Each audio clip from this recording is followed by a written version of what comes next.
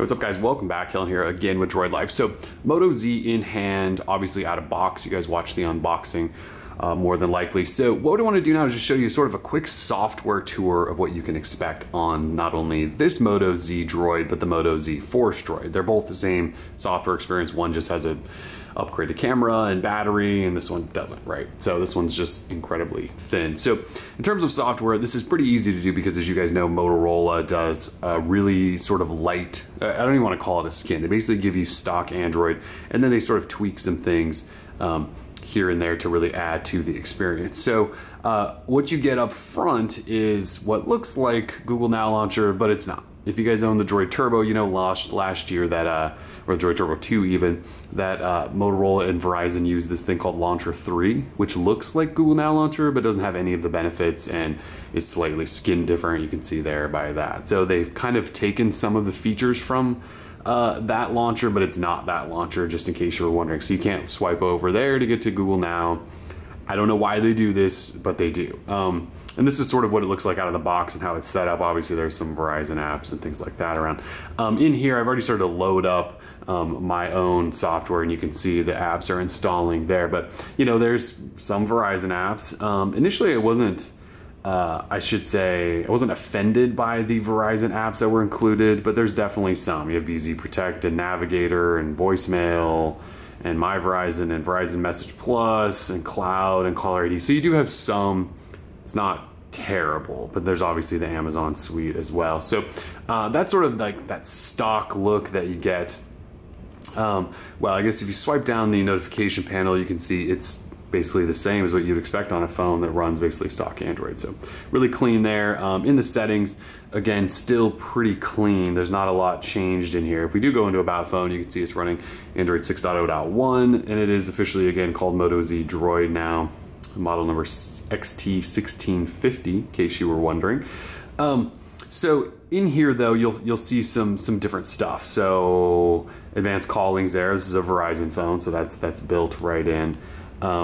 You know, there's your typical settings and things like that, but there's also one for Moto Mods. And I'm gonna do a separate video on Moto Mods once I have a chance, but if you go in here, there's actually nothing in here. It tells you to explore, help, and legal information. If you tap those, they just take you to websites. So there's not actually Moto Mods settings. And so on that note, when you're attaching and removing and using Moto Mods, there isn't like an app. There's not like a Moto Mod app. You just attach things, unattach them. There's no extra software. And I think Motorola did it on purpose to just make it this really seamless experience, right? And I think they've done that so far. And we'll talk about that more in another video. And you'll see it's pretty standard stuff. So where Motorola always shines for us is in the Moto app. So if we go into the Moto app, if I can find it, there it is right there. So in the Moto app, this is where you get actions, voice, and display. And they used to have assist, and then they took that out because basically Google built that into Android. So with actions, you have some new ones this time around. You still have approach for Moto Display, which is where you just sort of wave your hand over and it lights up the display. It shows you time notifications. And attentive display is if you're looking at it, you can make sure that it doesn't turn off. Chop twice for flashlight, we've seen that. Flip for do not disturb, I believe, is new. And essentially what that means is you just flip your phone over and put it down, and it goes into do not disturb mode. Be careful with that, so you don't set your phone down, it goes in do not disturb, and then you don't, and then you forget about that. You can pick it up to stop it ringing, so if you have an incoming call, all you have to do is pick up your phone, it should stop ringing. And then here's another new one, it's called swipe to shrink. So because the phone is slightly large, and it's hard to get from here to there to your notification area, they've created this swipe gesture that allows you to use a one-handed mode. We've seen this on other phones before. Motorola is just a little bit different than that. You just sort of swipe up from this bottom black area, and then it shrinks, and then you can use this in one-handed mode and get your notifications and all of that stuff. And then if you want to get out of that, you just tap in the black area and it goes back to full screen. So that's sort of a new feature they've added, which is kind of cool. And then of course, twist for quick capture, which is twist, and that launches the camera. So like on this phone, 13 megapixel camera, on the other one, 21 megapixel camera. This has laser autofocus, and it seems to be fairly quick so far. The other one has laser and phase detect autofocus, so a little bit different. They're both f1.8 though, and both seem to be pretty fast so far. So I mean, that's kind of it. If you long press here, again, you'll see it looks similar, like it's Google Now, but it's not. It's Launcher 3, which is just odd. This is what your multitasking, your app switcher looks like. You can long press to get into Google Now and tap because it is running Marshmallow.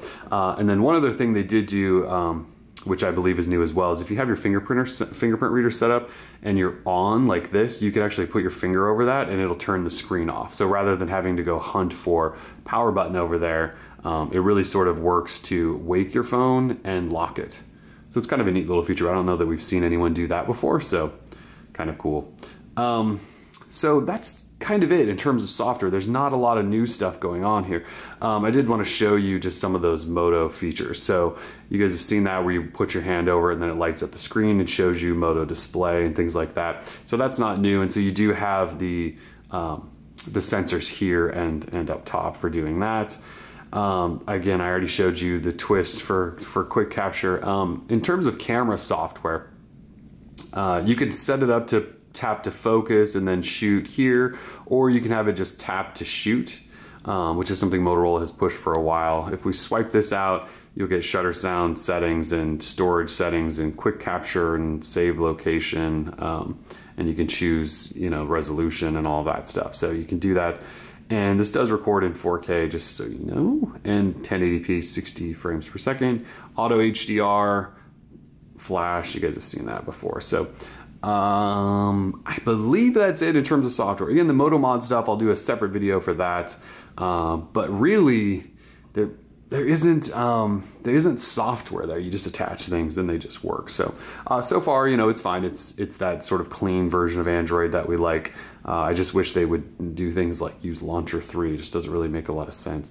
But that's kind of it in terms of software. It's just sort of what you expect from stock Android with just those little bit of features added on top. Oh, and then they do have voice. So I think I program mine to be, okay, Moto Z, and then it pops up and you can voice command it and things like that. So anyway, just a mini software tour. If you guys have comments, questions, let us know. Otherwise, we'll be back with more Droid Life. Peace.